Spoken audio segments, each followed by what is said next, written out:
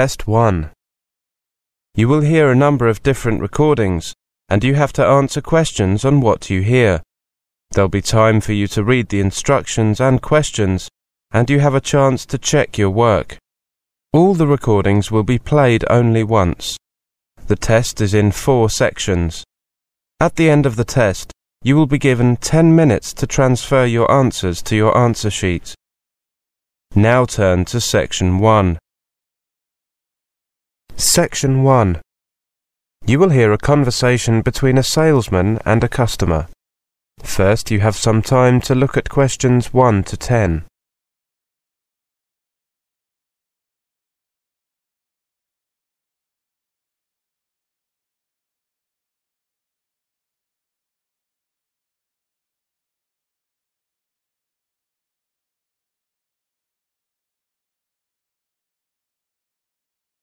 Now listen carefully and answer questions 1 to 10.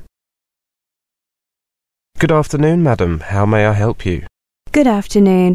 I'd like to ship some possessions to Canada and was hoping you could answer a few of my questions. Certainly. Please take a seat. Where exactly are you going to ship the goods? To Toronto. I'm taking a job there at the end of next month. Right. We can ship your possessions by air or by sea and land. Shipping by air is faster, but is obviously more expensive. I understand. That's what I expected. If I want the things there by the 25th of next month, do I still have time to send them by sea? I'll just check the schedules. Yes, if your possessions start their journey by the 26th of this month at the latest, they'll be in Toronto by the 25th of next month. However, I would recommend that you send them earlier if possible, because there are sometimes delays due to logistics or weather conditions. Yes, of course. I was thinking of sending them on the 20th or thereabouts. That's great. There's a cargo ship leaving on the 21st. Would it be possible to send your possessions on the 19th? It can take 2 days to get the items to the port and to clear customs at this end. Yes, I guess that would be okay. In that case, your possessions should arrive on or around the 19th of next month. Though, as I said, there are sometimes delays. Is that okay for you? That's perfect. That's the very day I arrive in Canada. It could be a bit hectic, though. Anyway, I won't need my things immediately, so a short delay won't cause any problems. Don't worry. You won't be able to take delivery of your possessions that day because of customs checks. Those usually take a couple of days. Will you be packing everything yourself, or would you like us to take care of that for you? I'd prefer to have your employees do it. As you can imagine, I'm rather busy at the moment. And you'll want us to arrange delivery to your new home in Canada, rather than leaving the items at the warehouse in Toronto, right? Yes, please. I know that door-to-door delivery costs more, but it's so much more convenient. Okay then. Here's a price list. The prices include tax and insurance. As you can see, the price depends mainly on the dimensions of the crates and the number of crates rather than their weight. However, we do add an extra charge for particularly heavy items. Do you intend to ship any furniture? No, nothing like that. Just books, clothes, a few small electrical items and a few ornaments. If there are any fragile items, such as glass ornaments, I can make a note for our packers. There's no extra charge for such items. Thank you. There is a little glassware. Using plenty of bubble wrap should ensure it arrives intact. Would you recommend 3 of the smaller sized crates or one of the very large ones? For ease of handling, we normally suggest that customers use the smaller sized ones. The large ones appear cheaper, but if they exceed a certain weight, they incur an extra charge. We generally only use them for large, lightweight items or furniture. I see. I think that 3 of the smaller crates measuring 2 cubic meters should do the trick. Okay. In that case, the total price will be £360. Is that okay? Yes, that's fine. Thank you. Can I pay by credit card? I have Master Express. Of course. I need to take down a few details. Could I take your name, please? My given name is Deborah, Debra, and my surname is Wheeling, Whealing.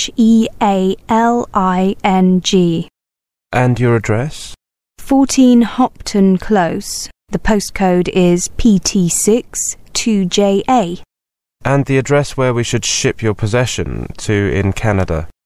42A Lakeview Road, in the District of Victoria. Is Lakeview written as one word or two? 2. The postcode is TR123CN. Do you have a mobile phone? I do. The number's 0977 023 685. Thank you. Right then, our packers will arrive on the morning of the 19th. I'm afraid I can't give you an exact time, but it should be around 10 o'clock, depending on the traffic. Thank you. As long as they finish before 1 o'clock, I don't mind. I'll make a note of that. Right, I'll just deal with the payment. That is the end of section 1. You now have half a minute to check your answers.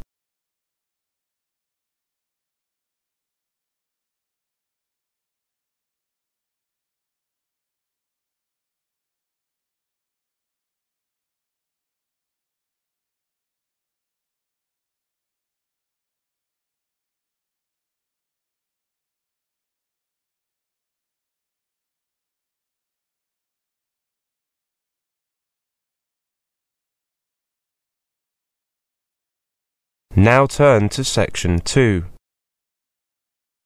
Section 2. You will hear a presentation on the places you can visit in the locality of the university. First, you have some time to look at questions 11 to 20.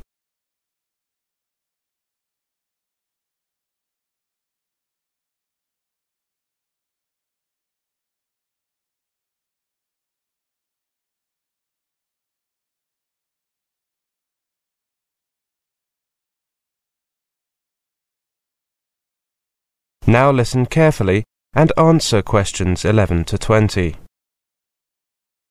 Good morning, everyone. I am very happy to be here to give you a brief introduction to some of the places you can visit in the locality of your university. I hope that you can take some time out from your studies to pay a visit to at least a few of them. First, I'd like to tell you about Dinosaur Isle and Fossil Walk. It's one of my favourite days out. I remember my first visit there. We were walking along a beautiful sandy beach when our paleontologist guide stops suddenly and points at a rock, perhaps 60 centimetres across. That, he says, is the cast of a dinosaur's footprint. At first I thought he was joking, but he goes on to point out the 3 vast toes and to explain that this stone was moulded in the footprint of an iguanodon some 125 million years ago. From the size of the foot, he adds, this particular herbivorous biped would have been about 8 meters long and perhaps 2.5 meters tall to the hip. This area is one of the most prolific and accessible sites in Europe for dinosaur fossils. Bits of bone are regularly found on the beaches, and the Dinosaur Isle Museum has a collection of international importance and is thoroughly family-friendly to boot. At the museum, you can walk back in time via the last ice age and the Eocene to the late Cretaceous to the heyday of the dinosaurs, to which the main hall is dedicated. The information is accessibly presented, and there is enough to satisfy even the most ardent dinophile of any age.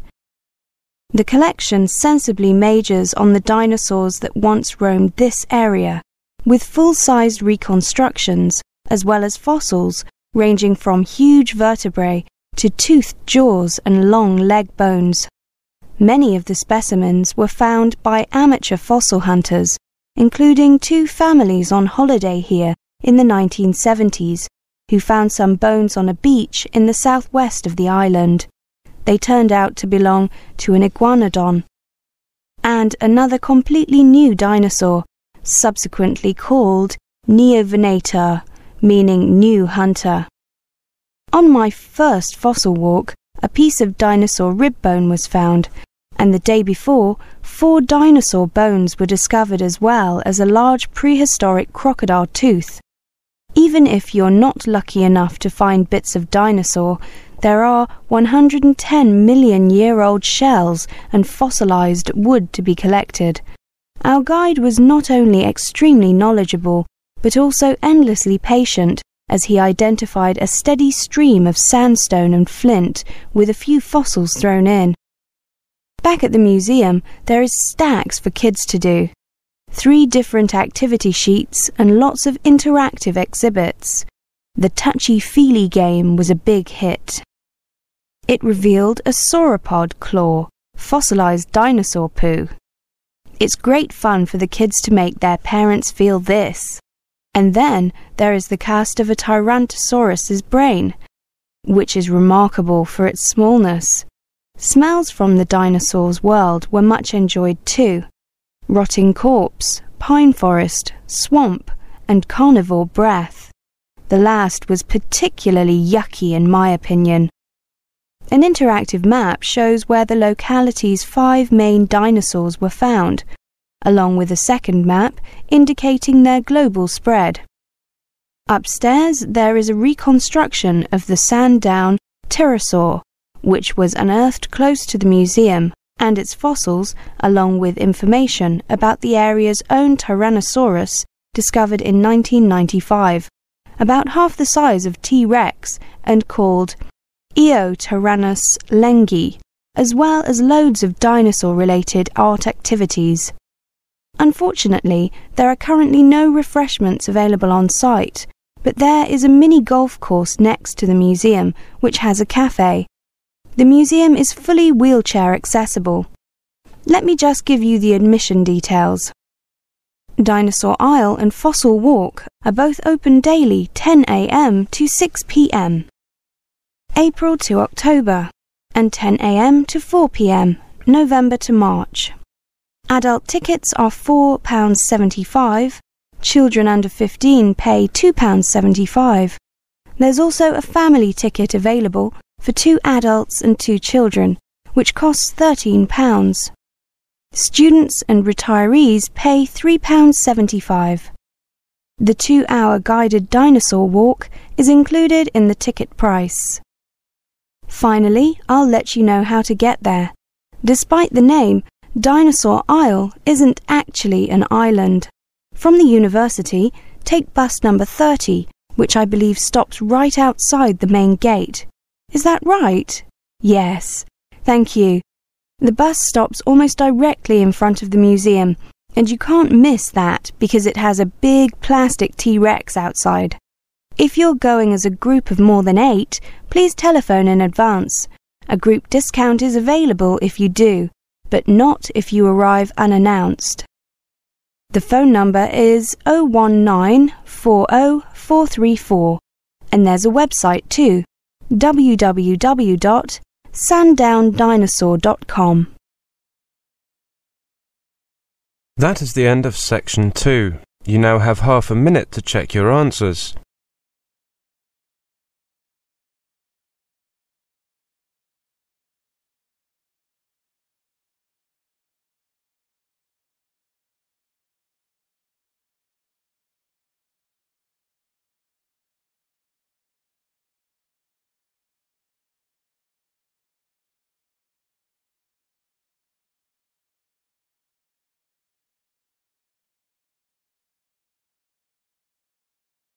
Now turn to section 3. Section 3. You will hear a talk. First you have some time to look at questions 21 to 30.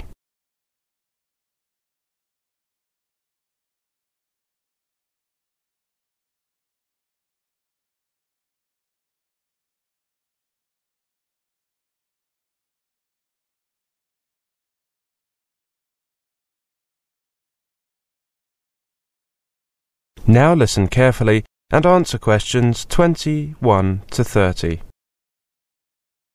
Welcome to our university radio program entitled Leaping the Language Barrier.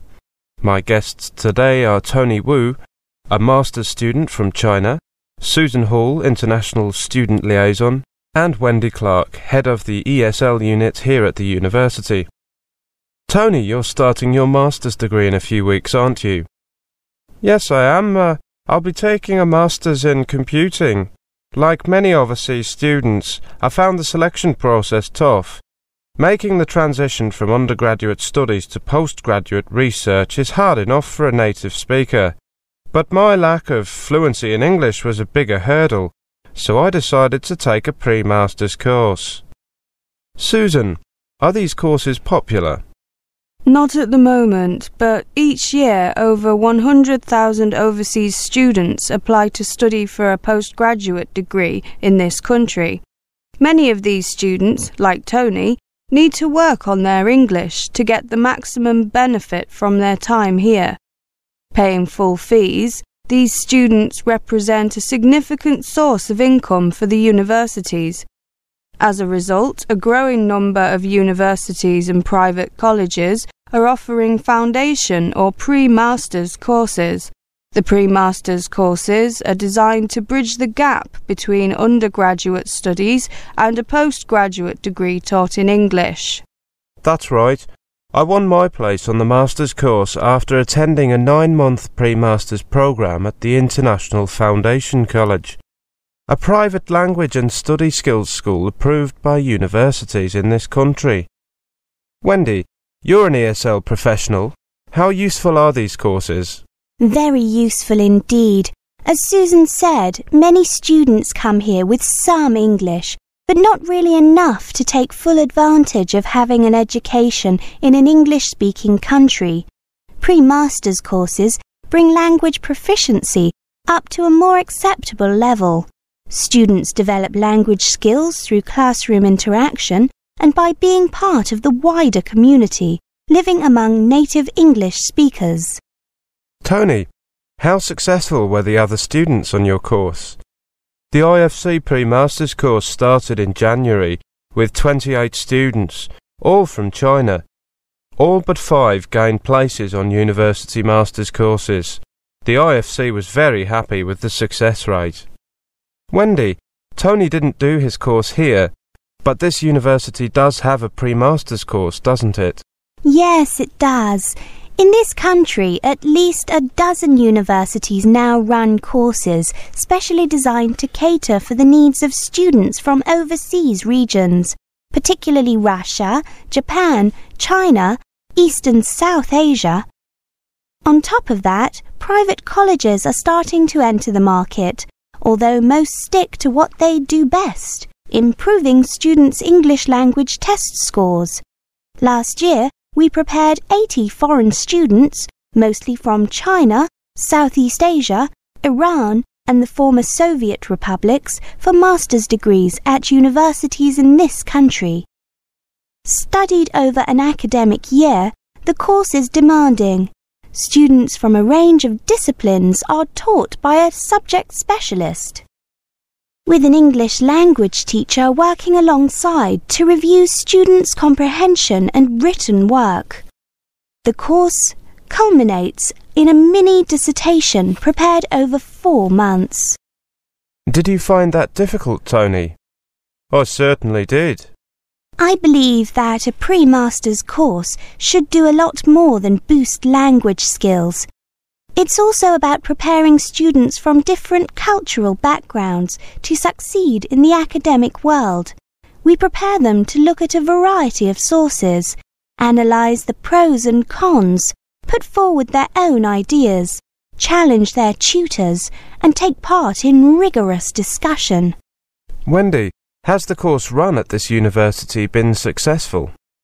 The results here speak for themselves. The one-year pre-master's programme has a 90% success rate, and a smattering of students go on to Harvard, Yale, Oxford and Cambridge, as well as other prestigious institutions. However, at $9,000, the course fee is on a par with the full fee for a master's programme itself. Susan, do you have any reservations about these programs?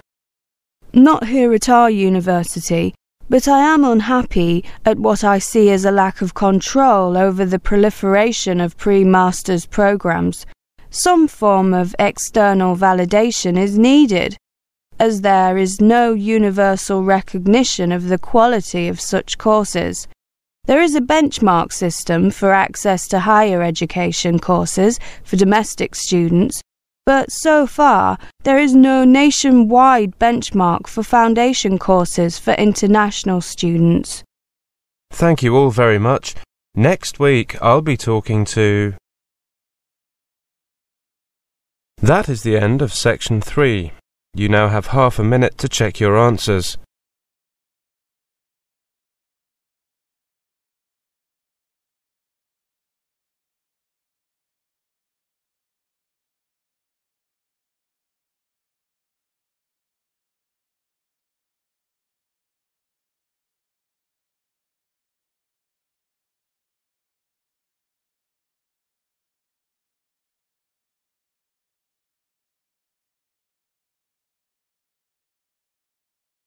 Now turn to section 4. Section 4. You will hear a monologue on the subject of an amazing discovery. First, you have some time to look at questions 31 to 40.